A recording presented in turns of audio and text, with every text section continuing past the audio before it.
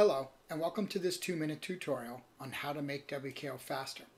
Today's topic will include compiling data. Okay, let's just jump right over to WKO here. I have a reasonably new install going. I want to just walk us through a pretty simple process of how to make this work. When you open your WKO initially, particularly after install or if you've kind of installed a new one, open WKO. Select one of the larger dashboards. I always start with the power duration model dashboard because there's a lot of mean maximal power data in here. Go over to your right-hand explorer, go all the way down to all workouts, select all workouts, and simply let it compile.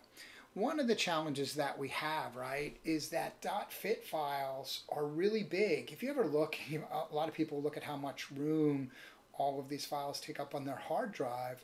These files are really big and they're not actually optimized for speed. WKO4 has a compiling system, or WKO4 and WKO5 have a compiling system that allow for that data to get compiled. Once compiled, it's significantly faster. One of the things that happens though is people install WKO4 and they don't give it the time to really run and do the all workouts compiling.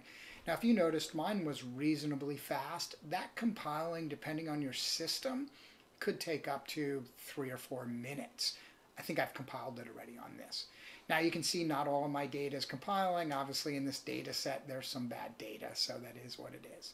Once you've done that for one dashboard, select another with a different type of information. So here I'm going to select training where I have a PMC.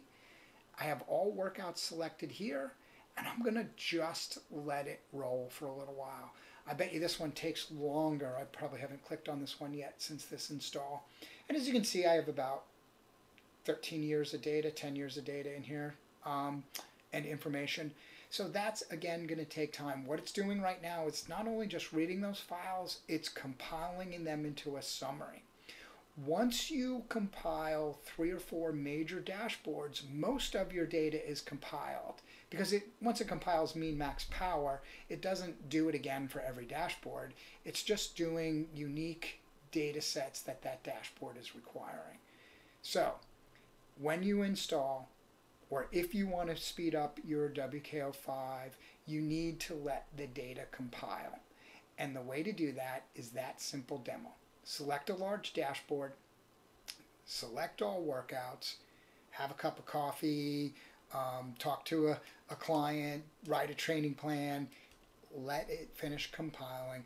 Once the major dashboards are finished compiling, your WKO will be significantly faster. Thank you.